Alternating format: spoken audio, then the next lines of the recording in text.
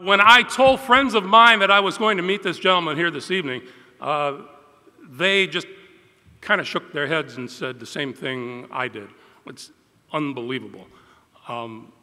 Because he's not just one of the greats of our time, he's one of the greats of any time.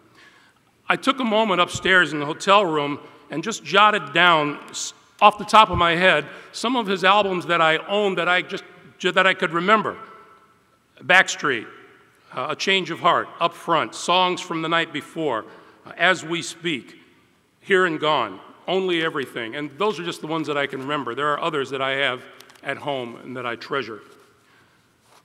He is a 6-time Grammy Award winner, and his name is David Sanborn. Perhaps one of the greatest saxophone players of all time.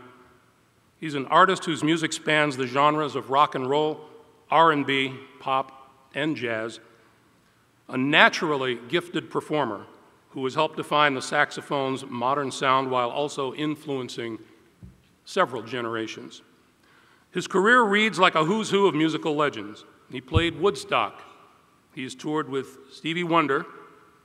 He has rocked with my favorite guys, the Rolling Stones. Toured with David Bowie, performing his famous solo on Bowie's 1975 hit Young Americans. Moved on to movie soundtracks, solo albums, multiple Grammy Awards. Many of you know that he's also been committed to actively speak out about polio to help raise awareness about the need for vaccinations and the drive to wipe out polio around the world. Last year, he united with other renowned artists for Rotary International's End Polio Now music compilation CD to raise funds and awareness. And he's lent his voice to other global awareness campaigns and is featured in a PSA series called This Close that promotes vaccination and global polio eradication efforts. And he also very generously shares his own personal story. For his work in bringing worldwide attention to the debilitating effects of polio, we present the 75th Anniversary Award to the great David Sanborn.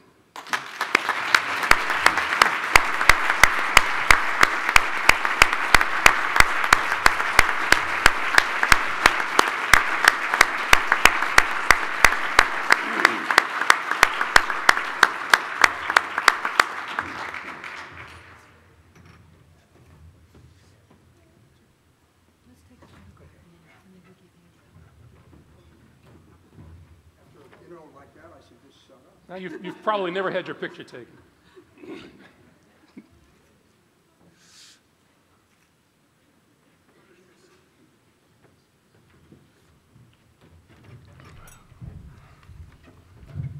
It's so quiet in here. I was telling Greg after an intro like that, I should just shut up. I just want to share a brief personal story with you. I got polio in 1948. I was 3 years old. And I remember playing in the yard and kind of collapsing, and the next thing I knew, I was in an iron lung. And I was in an iron lung for almost a year and paralyzed for quite a while after that. And I kind of had all 3 kinds of polio, bulbar, lumbar, and transverse, kind of the polio trifecta, I guess. And when I got out of the hospital, well, when I was in the hospital, you know, as you can imagine, my parents were just absolutely devastated because in 1948 there was quite a stigma attached to the polio, and so none of the kids were allowed to play in our yard, and even after I got out of the hospital, you know, we were pretty much isolated. And so in addition to all the, you know, heartbreak and guilt that my parents felt, there was this sense of isolation and not knowing where to turn. My father, you know, turned to the March of Dimes and just found, you know, more than anything else, a sense of hope and a sense that they weren't alone. And through the March of Dimes, he got a chance to meet Jonas Salk, and who was a hero in our house. You know, the pictures on our wall were, there was the Pope, Franklin Roosevelt, Frank Sinatra, and Jonas Salk. And I remember also that when I got out of the hospital, my mother, who was a tough, as she described herself, a tough broad, she was about 5'2", and we had, my father was in the Second World War, and they used to go down to St. Petersburg, Florida, in the winter times. And so when I got out of the hospital, they took me down to Fort Lauderdale, to St. Petersburg, and every day my 5'2" mother would carry me into the water and float me on top of the salt water and exercise my limbs. And I think through that and through other physical therapy, I was able to regain the use of my limbs, and ironically, I took up the saxophone as therapy, as breathing therapy for the condition, and here we are. So.